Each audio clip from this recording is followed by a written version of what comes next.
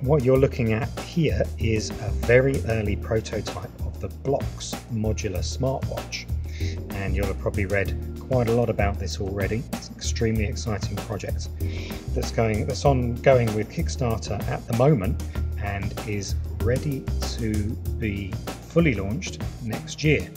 So we're going to have a quick look at how the project is progressing now. So let's have a look at the operating system and how it's working on the screen at the moment. Sure. So basically this is the engineering prototype. This is to show the software, how the modularity works on the software and hardware level. We have design prototypes to show us how the connectors work and how the design and aesthetics works. So this is the home screen, just showing the time. You can now go to the screen. So it's a long press on the screen to open up the menu. Yeah. Then you can go to the different apps. This is the menu. What we have is the design language here. The modules are connected in a modular array, and hence our apps are connected like that. There's a small line going through the different apps. And this runs your own custom version of a spin-off of Android. Yeah, so it's based on full Android. So basically this is the notification tray, and then you can see your different notifications. And you're going to have that font adjustable in size, so it doesn't have to be so small. Yeah, exactly. So you can basically, based on what you want, to increase the font size. And then you can go through the different apps. So for example, now I can just go through the battery management app, and it's showing that we have 27% charge in our core.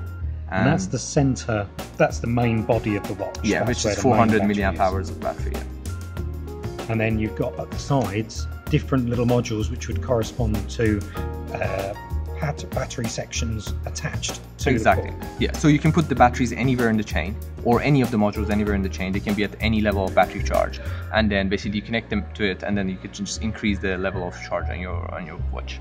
That's fantastic. And then it's swiping the notifications away, just like regular Android Wear. Yeah. But on the home screen, you're going to be addressing notifications slightly differently to Android so Wear. what we might have is this kind of small bubbles that will appear on the phone, on the home screen, which are your notifications. So like if you have received emails or messages, text messages, they're going to bundle in small bubbles around the screen. And then when you move your finger around it on the screen, they will just kind of zoom a bit. And then if you click it, it will become full screen, that notification, you will see it, and then you get rid of it. Right, so it's avoiding that long list of notifications that we have on Android Wear now. Exactly, but you will have the notification apps in case you want to go through your previous notification, in case you were in a meeting, just get rid of them and you want to now go back to one of them. You will have the notification to go through them, but then if you want to just see them in a glance, they will just appear on the phone, on the home screen. Okay, so this is your early engineering prototype. Yeah. When can we expect to see the next prototype of this? So we are very lucky that we've been working with our manufacturer, which is one of the top 5 manufacturers in the world, for the past 8 months, and they are started making the product. This is the prototype for ourselves to test our protocols and software. They're making the actual product. So we were having one phase ready at the end of December.